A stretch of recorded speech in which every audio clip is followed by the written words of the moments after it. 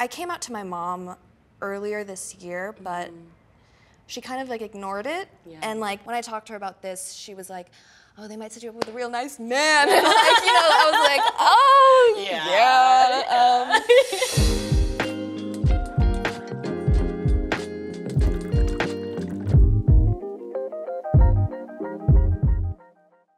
Hey good humans, Timmy here. If you're like me, I take my skincare routine seriously. No, like actually seriously. This portion of the video is sponsored by Neutrogena. But that doesn't mean that I don't like to keep it as simple as much as possible. When setting your routine, finding a cleanser that's gentle on your skin and doesn't dry you out can be difficult. But when you do find it, it's like first love. And a fave of mine that I've been loving lately is today's sponsor, Neutrogena's Hydro Boost Gel Cleanser. With the formula that lathers so nicely, rinses clean, and can come fragrance-free, it easily checks off all the boxes I look for in a stable cleanser. Suitable for dry skin? Check. Sensitive skin? Done. Acne prone? You got it. And its secret ingredient, the hyaluronic acid formula that's clinically proven to improve overall skin appearance and feelings of skin sensitivity in 4 weeks. Seriously, nothing beats the freshness I feel every morning when I wash my face and the sense of relief I get when taking off my face at the end of the day. Clean, silky, and soft.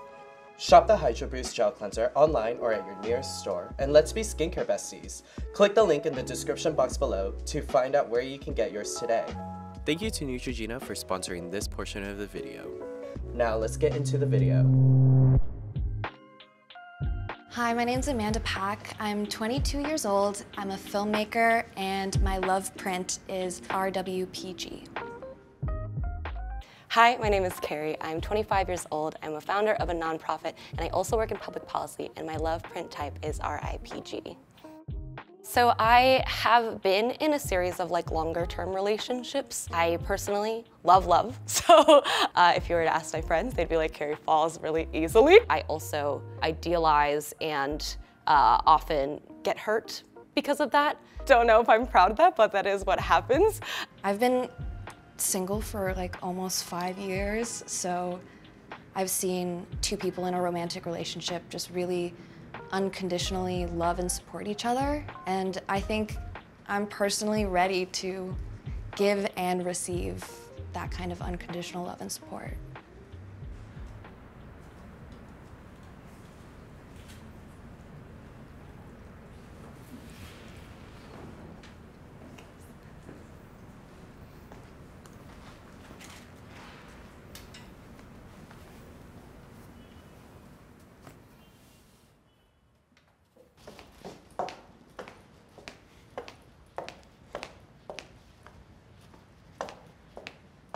Hi. Hello, hi. I'm Amanda. Can I hug you? Yeah, oh my God, hello. Hi, nice to meet you. Nice to meet you. Hello.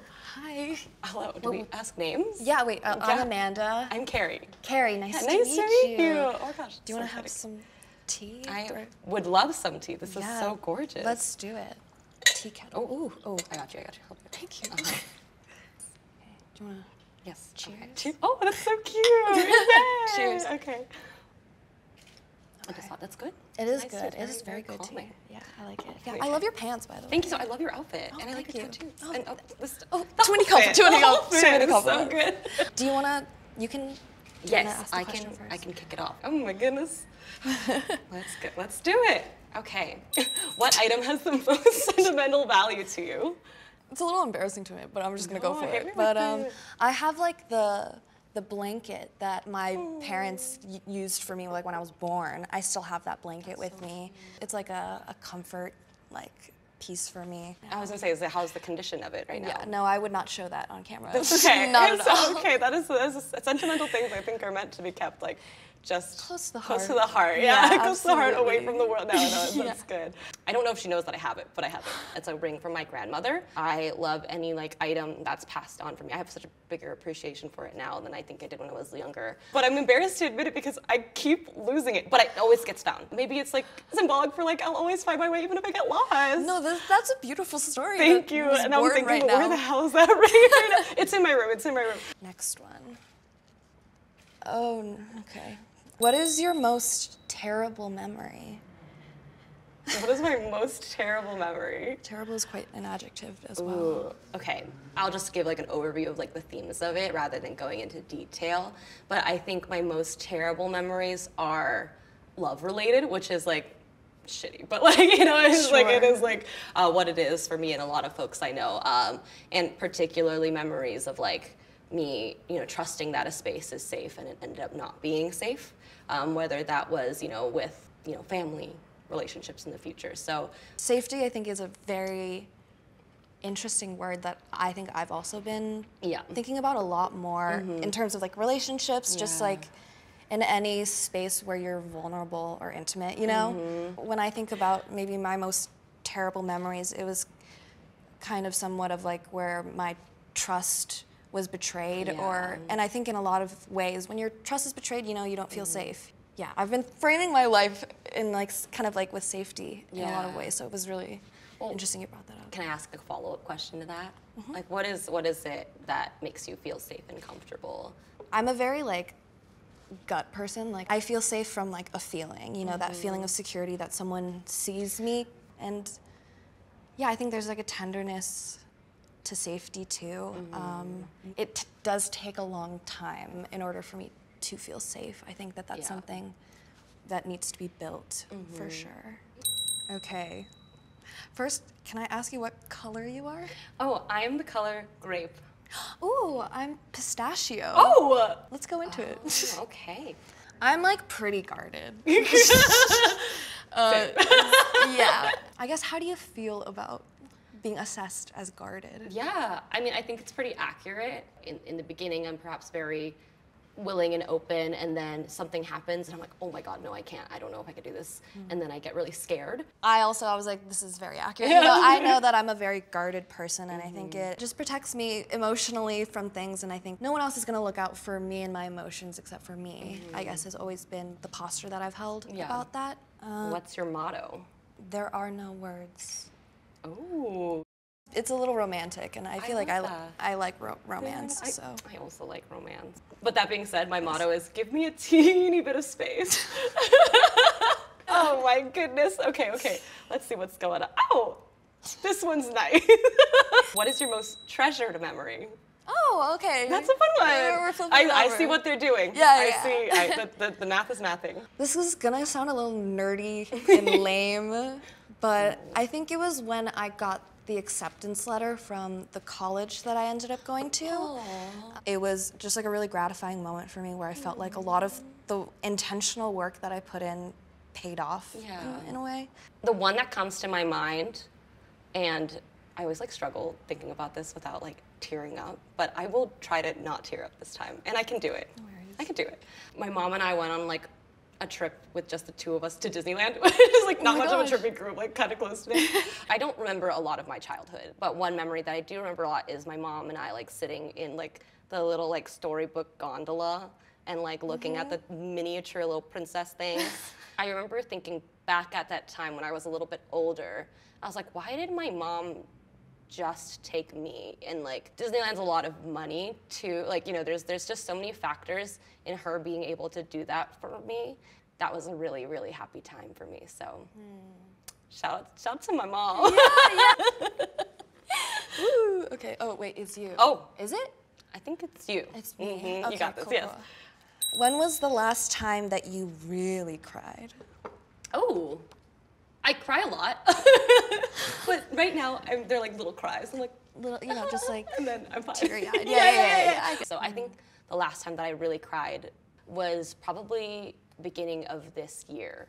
I was tailing off of like a situationship. I have a lot of trouble with intimacy just generally. I think I was in a situation where I didn't feel very safe. So on my way back from feeling that way, my best cries are in a car.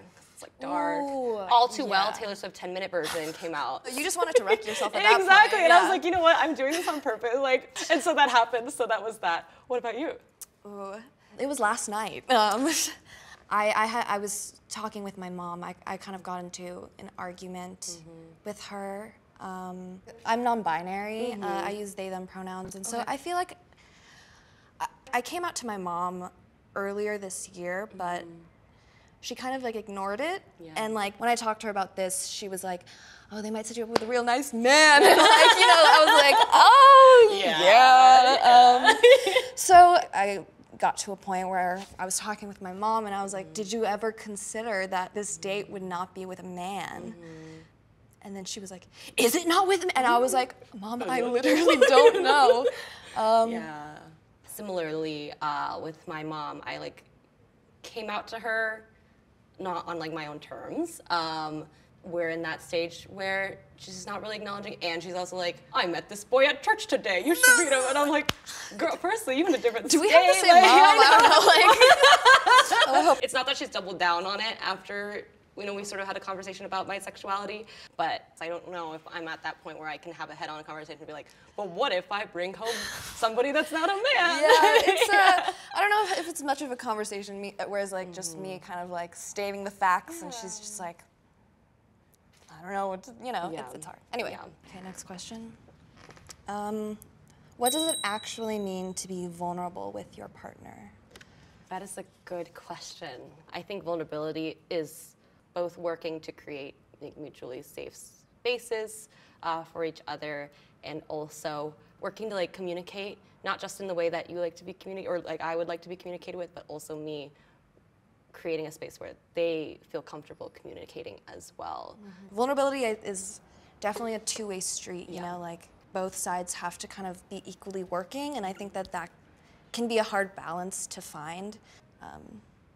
Thinking beyond just myself is a big one too. I think that's a sign that like you're maybe ready to be vulnerable, or that this is someone that, you know, you maybe desire to be vulnerable with. Okay, you will now experience 4 minutes of eye contact in complete silence. Great. Cool. Okay. All right. So close your eyes, take a deep breath, and begin.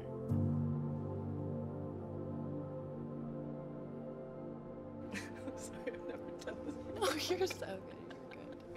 Thank you guys very much. At first I laughed because that's like my visceral reaction. So I was like, oh no. And then I got really anxious.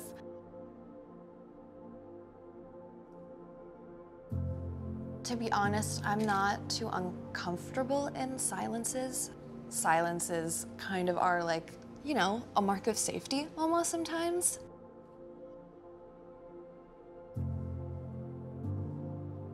I can definitely see how that fosters a deeper bond, because that's really vulnerable. It's just to like stare at each other for so long. In the beginning half, I mainly focused on looking at her, but then there were like moments in the second half where I kind of let myself be seen by her. I'm really sitting here like looking into the eyes of another person. I don't know where this will go, but I feel you, you know, so yeah. I didn't know like how vulnerable I was gonna be, but I think I ended up like sharing a bit more than I thought I would, and I think that was a lot due to, you know, Carrie and like the person she was, yeah. Now, you have to make a decision. You can go back in if you feel like you want to continue exploring this relationship romantically, or you can leave right now if you don't feel like there's a true romantic connection. Do you have any idea which way you want to go?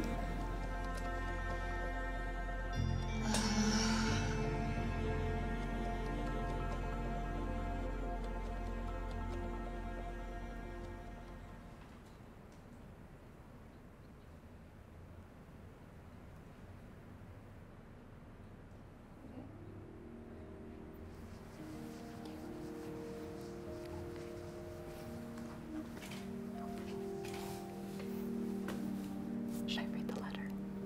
Okay. It's sealed.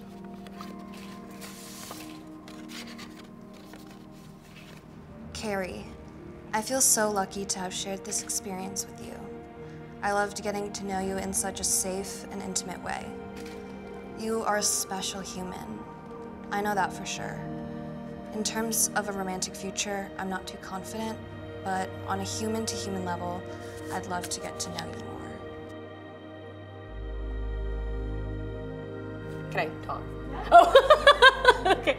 No, I mean, I think that feels good. I think, like, this is, you know, I wasn't expecting any sort of outcome in any way, and I think I was, you know, just lucky to have this experience as well, is what she said here, so, or what they said there. Yeah, this is good. Yeah. Yeah.